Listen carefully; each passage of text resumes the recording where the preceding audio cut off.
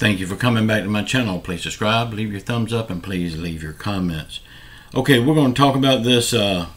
It's an important announcement from Joe Biden. We're going to be talking about the senators' pay. Ukraine wants more from the U.S. and several other topics. But first, the most important thing of the day is, this is very important, y'all.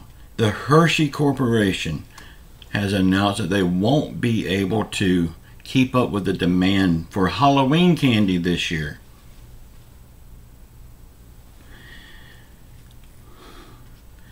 Y'all, there is a lot more stuff right now that the American people are worried about besides Halloween candy. But this made headline news that they won't be able to keep up with the demand for Halloween candy.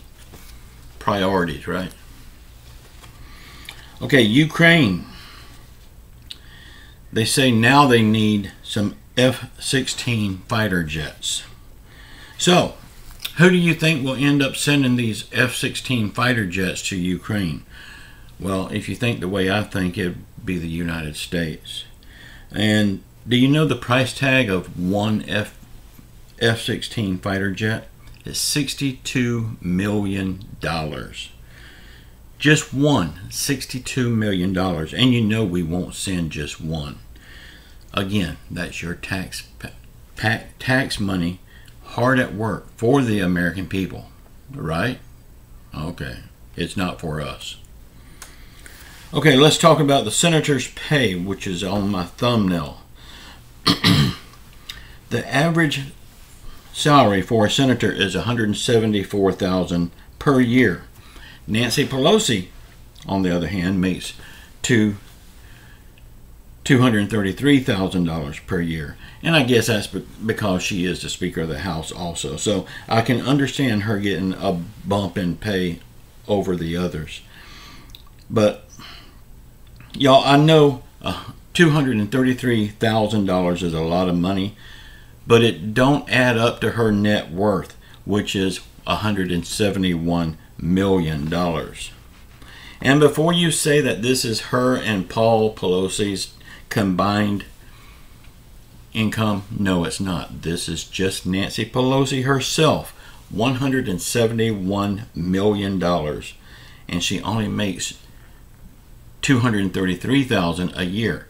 And I say only, that's still a lot of money, but it don't add up to $171 million.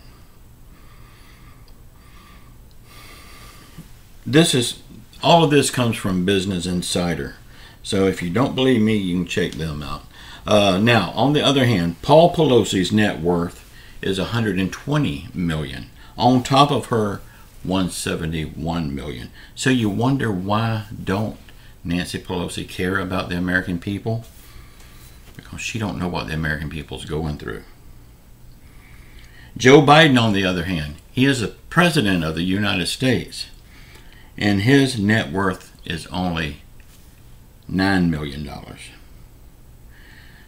So I guess money follows corruption, and I guess this proves who's the most corrupt in Washington, because we know Nancy Pelosi and Paul Pelosi has made their millions by illegal insider information for the stock market, which Nancy Pelosi creates these bills for that will affect the stock market. In other words, she writes her own checks. If that was you or me, we would be in prison. But no, she's the head of the House, and she's the Speaker of the House. So she gets rewarded. We would go to prison. Okay, the big announcements from excuse me, y'all. The big announcement from Joe Biden. He said he will be sending another $550 million to Ukraine this week. Again, your tax money going to another country to help them. And to help them what? All of this money that we've sent so far has done nothing. I mean, the war is still going on. People still dying. Buildings still getting destroyed. threats are still being made for all other parts of the world. I mean, this money has done nothing to help. If anything, it's made things worse over there. And again, what about the American people? People on SSI, SSDI, Social Security, SSI, SSDI, and VA.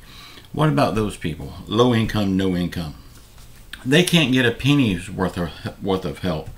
But we can send all of these billions of dollars to Ukraine and other places. Makes no sense to me. I mean, we elected these lawmakers to serve the American people, but instead they turn their back on us and serve other people. Okay, San Francisco and New York City is now seeing an outbreak of monkeypox. Don't figure. San Francisco and New York City, the two nastiest places in the United States, they're seeing an outbreak of monkeypox. And you know what they're telling their people? Just put a Band-Aid on your bumps. So I guess when they come out with this thing that we got to close down everything, we have to wear masks, we have to glove up, we have to do all this, we can refer back to this statement here. Just put Band-Aids on your bumps. I do have some exciting news here. It looks like we will be getting another vaccine in the fall of this year. So come on, y'all. Let's roll up our sleeves and get in line with the rest of the sheep and do what Joe Biden wants us to do. Hell no. I hadn't got any boost. I got the 2 shots, but I didn't get any boost, and I will not be getting any more vaccines. Y'all, in spite of my words against Joe Biden, I do worry about him. I worry about him a lot. And I do believe that he should remain in office until the end of his term. I hope no bad luck on him. I hope he makes it to the end. Because just think, imagine about this for just a minute. If something happened to Joe Biden, got sick, couldn't perform his duties, well, that's already happened.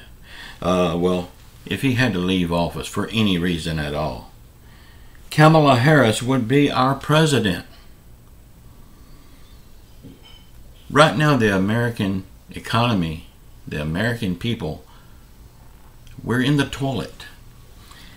And if Harris was our president, that would be just like somebody coming by and flushing that commode and we going down the drain completely.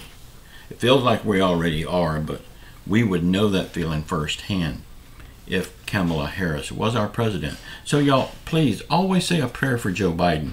Whether you like him or not, say a prayer for him.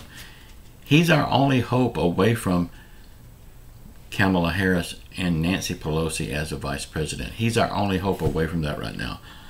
Until the 2024 election. And then they're all gone. And I can't wait for that day. I'm going to throw the biggest party, and I might even put it on a live stream. Yeah, somebody please remind me of that when that happens, because I want to do that. I will throw a Taking America Back party, and I will live stream it on YouTube. Y'all, I will say it like I've always said it, and I always will say it. I know YouTube is stifling my views. I'm not getting many views at all anymore because they see this as hate speech, and it is not hate speech. This is love speech. But of course, oh well. Y'all, I will say it. Please keep your faith in Jesus Christ. He's the only one that can get us through all this garbage that we're facing right now. Say a prayer for our world. Say a prayer for our country.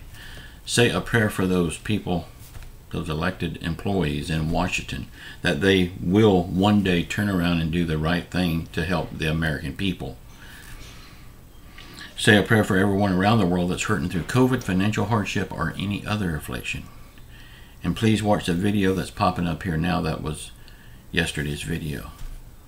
Thank you so much for all your support, and this will be the only video I make today. I love you all. Until tomorrow. Ciao.